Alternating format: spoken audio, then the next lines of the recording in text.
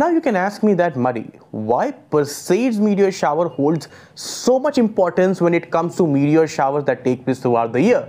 To answer to which is, the intensity and the probability of seeing a fireball is highest when it comes to Perseids meteor shower. Perseid Meteor Shower in under 2 minutes. Are you ready for the most spectacular meteor shower of the year, producing roughly around 100 to 150 meteors per hour at its peak time? So hi there, this is Perseid and I welcome you all to the Muddy Show.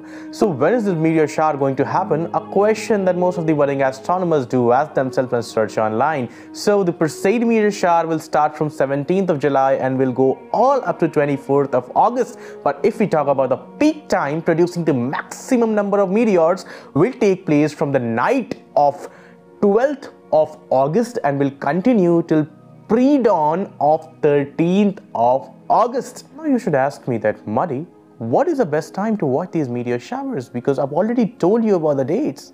So the exact time, the best time is from 9 p.m. of 12th of August till 5 a.m. of 13th of August. That is the best time for you to experience Perseid meteor shower at its peak. Though it will continue till 24th of August, even if you miss on the peak hour due to some weather conditions, you can still continue. Although the intensity will keep on decreasing as you move towards 24th of August, but you will surely get to see, if not 150, if not 100, but you might get to see somewhere around 20-30 meteors in an hour, and that too is a fairly good number.